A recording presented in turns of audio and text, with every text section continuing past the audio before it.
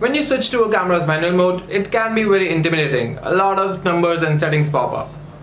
And one of them is ISO, and that is what we are going to talk about in this video. What it does and how by understanding ISO you can get the shots that you desire. So ISO is basically your camera's sensitivity to light. Low ISO numbers mean low sensitivity and high ISO numbers mean high sensitivity. As you can see, this is a well lit environment.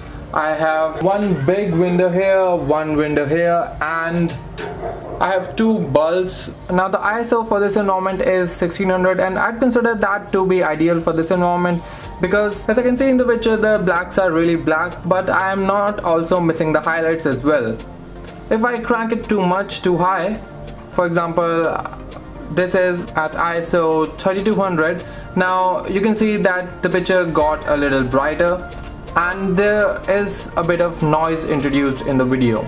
Now let's move it up a little bit to 6400, and now you can see the noise more clearly and you can see it is getting brighter and brighter, which I don't think is ideal for this situation. But let's just go even further at 12,800. Now this is actually too much. You cannot even see the wooden background of this picture, and this is the maximum that my camera goes to, 12,800.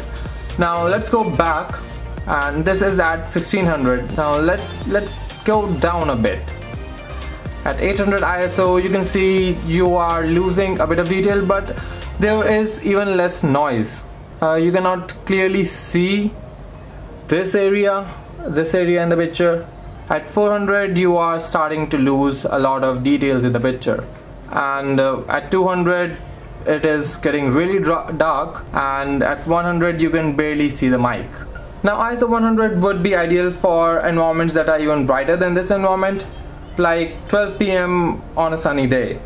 So this is all you need to know about ISO. If you're going to shoot at night, you can keep those ISO numbers a bit higher, and if you're going to shoot in a well-lit environment, you can keep those numbers a bit on the lower side. But keep in mind, ISO is not the only setting that affects the quality of the pictures that you're going to take or the videos you're going to shoot. So if you want to know more about cameras, subscribe to my channel, and I'll see you in the next video.